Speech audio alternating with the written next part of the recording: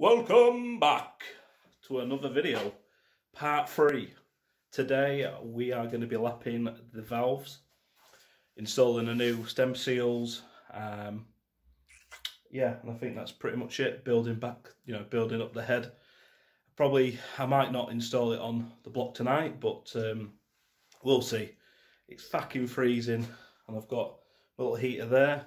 That was last practice in 2005, so if we don't set on fire, we'll be alright. But anyway, one thing I just want to say is a massive thank you to you guys. You know, the people that take the time to watch my videos, like the videos, and also comment. I get quite a few comments also on Instagram as well, so it's really good. And you know, a lot of people asking me, you know, when's the next video out? I can't wait to see it. So I'm absolutely buzzing, and you know, I just do it to document it, but it's awesome that people are interested. Gav at Baytech, you asked me what size bearings that I used. As you know, ACL, journal bearings, and these are the standard ones. Don't know if you can read that. Also, Conrod bearings as well, the code for them, and then, as I call them, the thrush washers, or there you go. So hopefully that'll help you, mate, and everybody who hasn't seen Baytech's videos, you want to go and check him out. He's got a K20 or K-swapped RX-7. It's absolutely dynamite. It's a beautiful car, something that I personally would love to do as well. So yeah, go and hit him up, go and show him some love. So let's get cracking. Before we jump into it, I forgot totally to show you this on the last video. So there you go. 4-banger, ready to go. So I'll just set that back like that. This is the head off the new engine that we got. My old one's down there, so I might have a go at trying to port that, see what happens there. Then we've got a spring compressor all the way from China.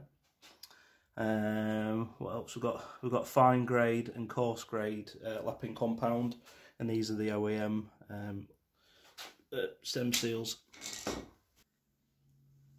Off camera, I've had a go with the spring compressor. As you can see, I've made like a little thing over here so I know where each one goes, and then on top of the box there. So I'll just take them out as and when. Obviously a keeper came out. A couple of them have been really hard to compress. Basically it's pushing the valve down. Now I had a quick look on a YouTube video. It says put a cloth underneath, but for some reason those really stuck. But anyway, I've got rid of that. So hopefully, all being well now, if I can position you, you should be able to see what I'm doing. So we'll try it with this one.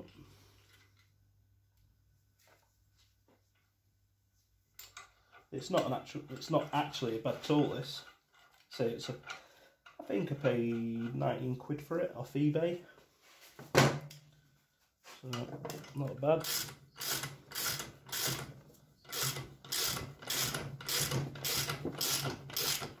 There we go. Don't know how well you can see that. But basically what it's doing is compressing the spring, and then the keepers come out. Now I've got a little magnetic tool. That's one keeper out. There you go. So that's one of them. Yeah. Two. Put them over there. Undo this.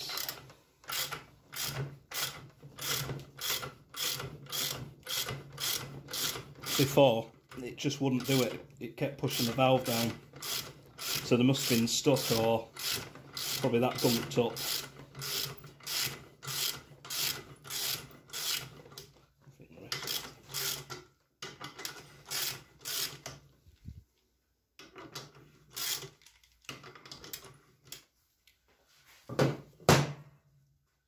Undo them.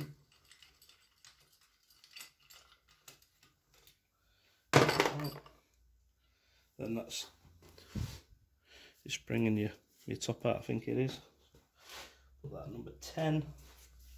Lift the head up, push the valve out.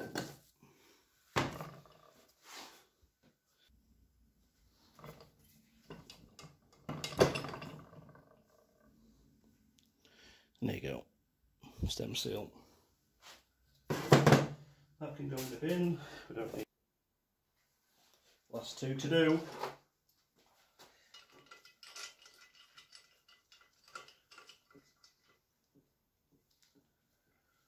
Some of these have been a right pain.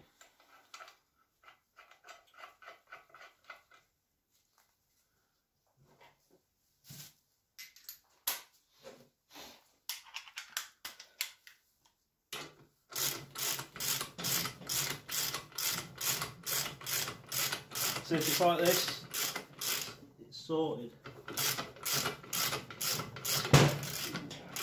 Right, that's popped out.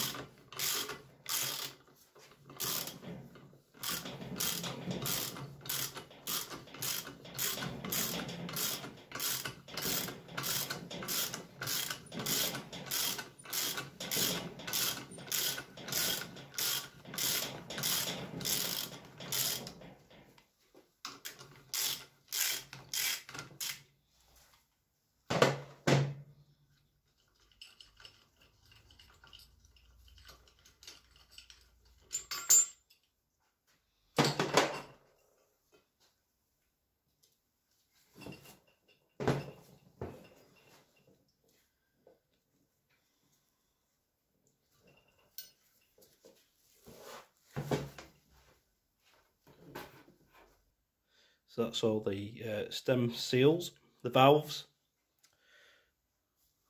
exhaust, intake, the springs, the keepers, the bottom seats or spring seats. It's all out. So I think it's time to flip her over and get grinding. Ports 1 and 2 have been done. Just done them now. So these are the remaining exhaust ports that need lapping. So same cutting edge on there. So what I'm going to do now is do 3, 4, 5, 6 and 7. These are the pace that you get. So that's the coarse grit. You can see it's, well, you can see the bits in there, and then that's the fine paste.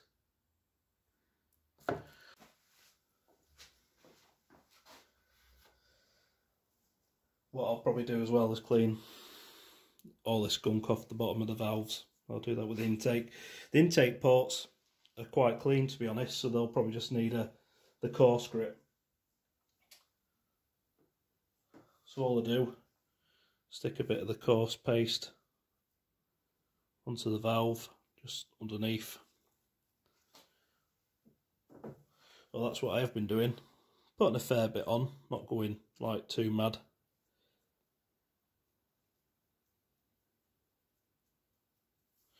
Just making sure the top's clean, otherwise the plunger won't sit on it. And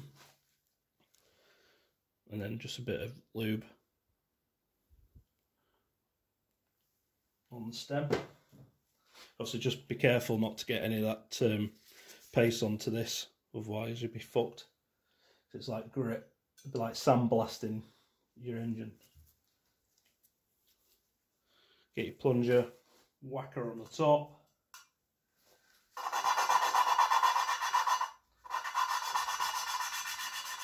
And then what I've been doing as well is just rotating it like 90 degrees, going again.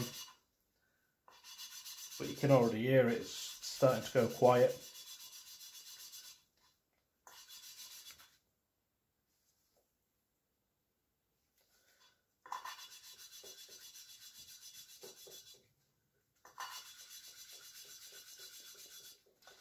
It's boring as hell, this.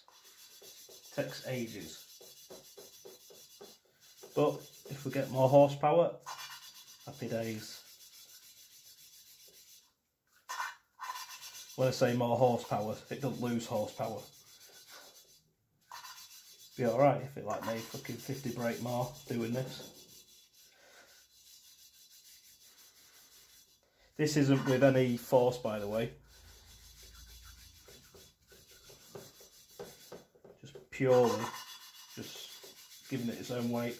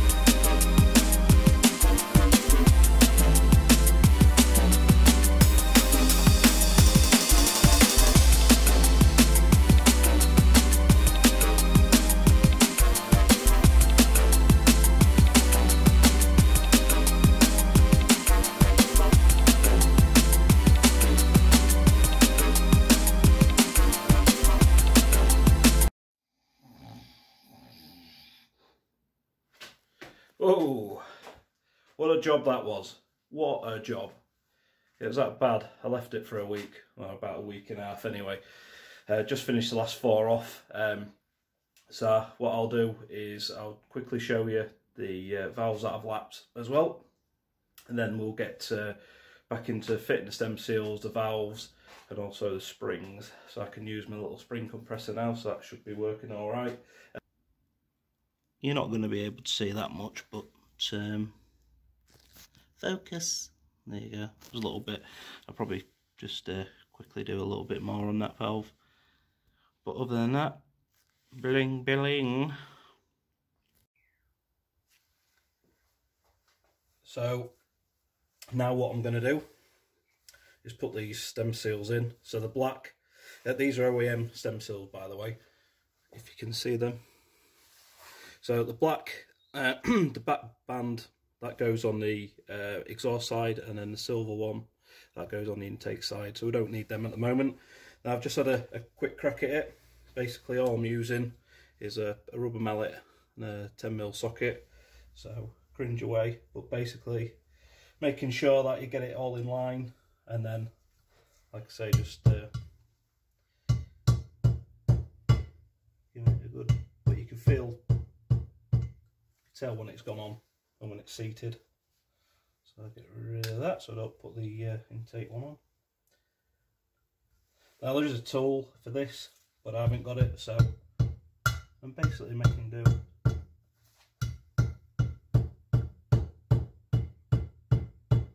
You can tell when it's bottomed out because it starts making a noise.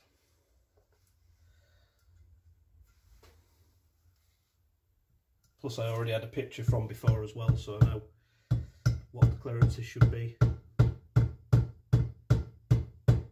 Like that now, bottomed out. Just make sure.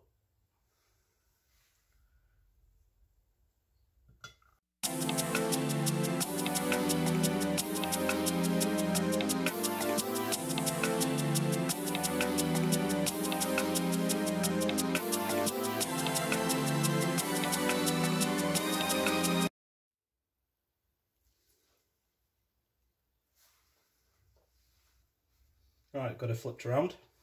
One thing to note as well is that I've also put the spring seats in, and I've also put these springs in as well for the cams. I'll just do the same process. Just sliding these babies in.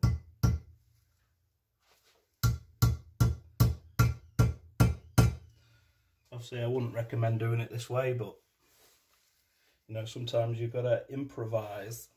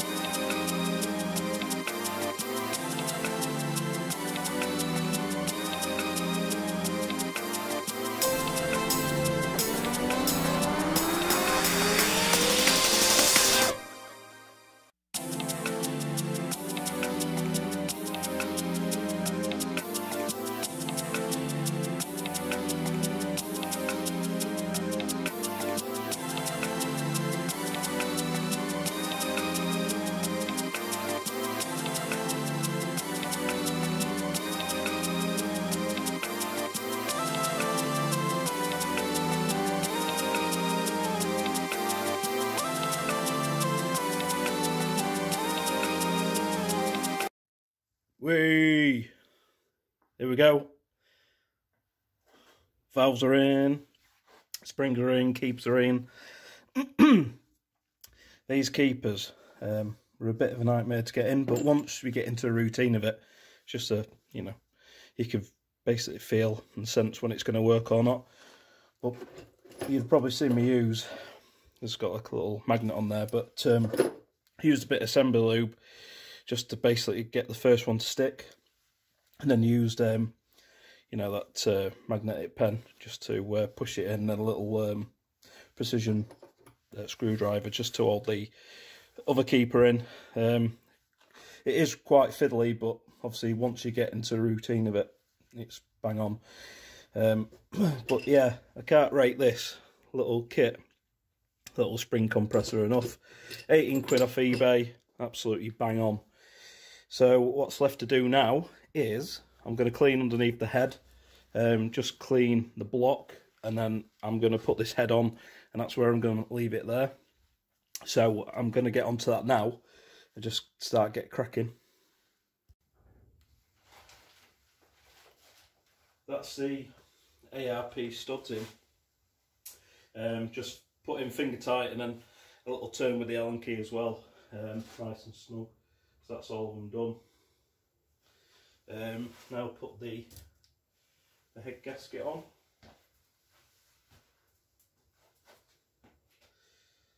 The block and the head's been cleaned. Should be nice.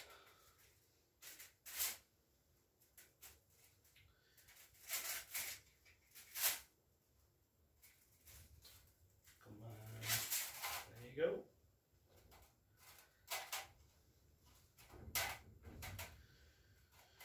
Make sure it's all squared.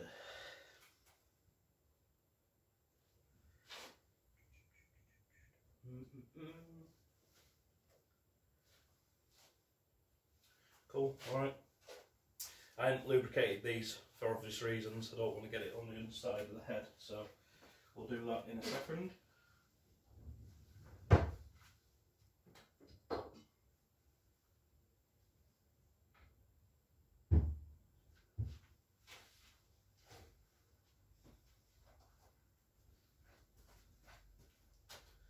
Here's the head, so just try and line it up as best I can.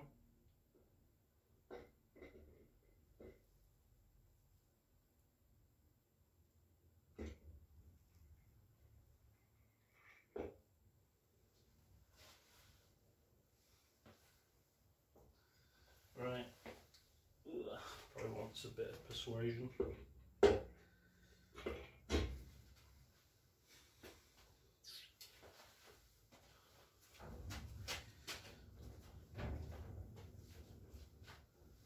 Go.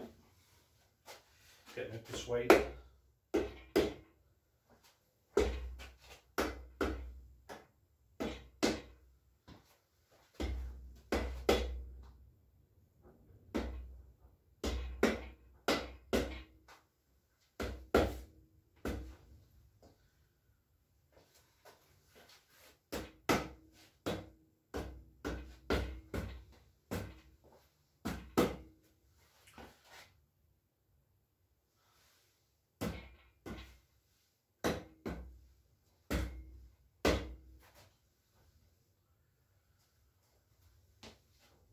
Cool. Right. Get some gloves on for the messy stuff. Get her all lubed up.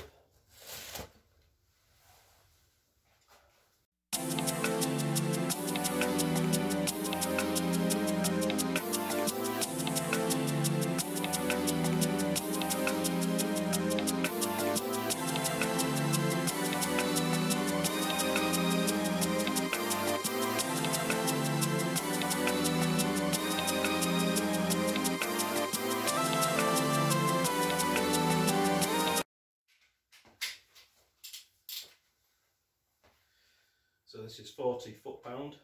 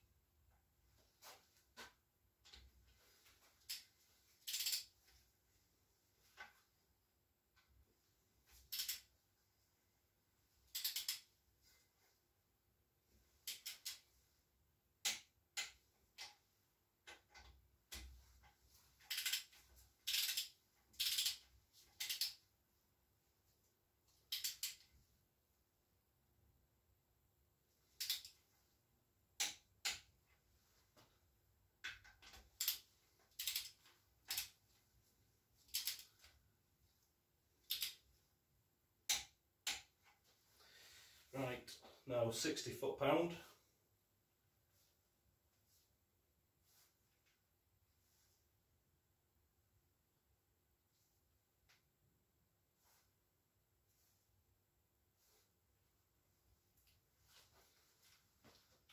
Again, just following the what the Honda manual says.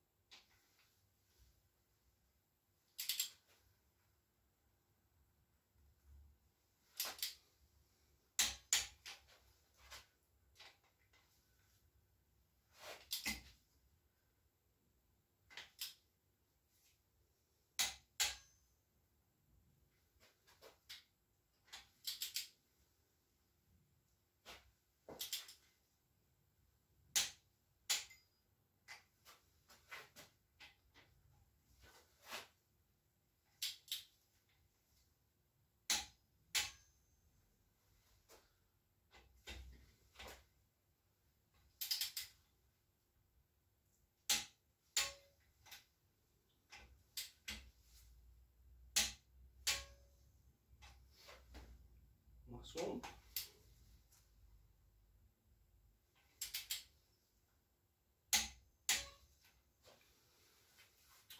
Then go to 80.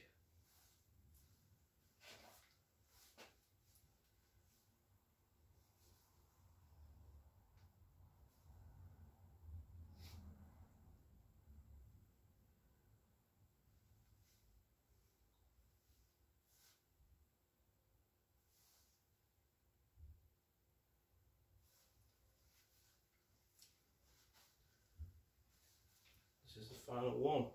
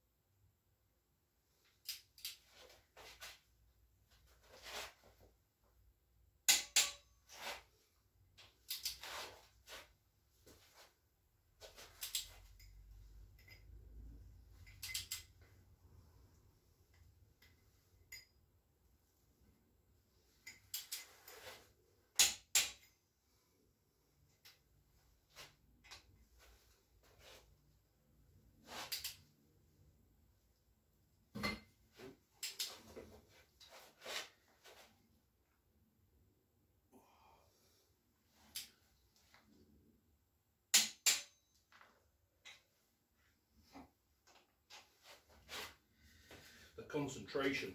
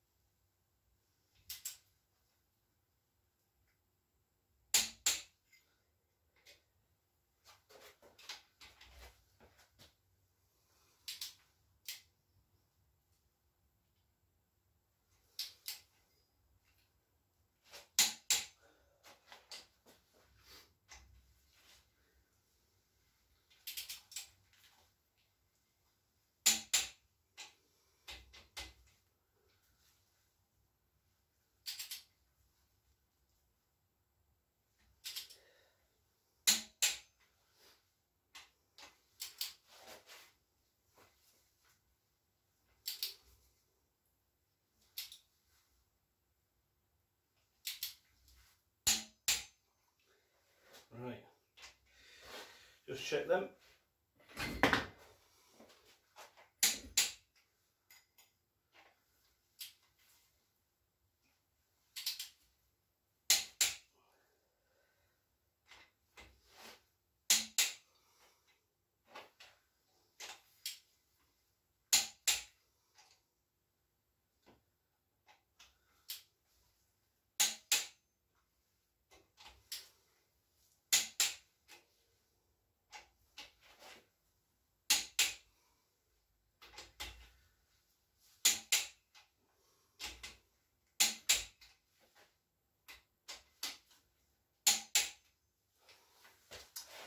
Voila, she's done. Well, hopefully you enjoyed that marathon of a video. Yeah, it's been a testing one, but certainly something that I've proper, taken in and learned what I've been doing. Obviously looking at the instruction, the service manual. But yeah, like I say, she's built. The head's on. Obviously got to get it timed up now. I've got next week off, so that's what I'm going to be doing. So there's going to be plenty of videos. I'll just keep churning them out every week. But yeah, really buzzing now. Just want to kind of get it all built up and get it all done. Obviously there's so much more to do, but yeah, it's definitely been a massive learning curve, and hopefully I've done it all right. Well, we'll see when we go to get it started up.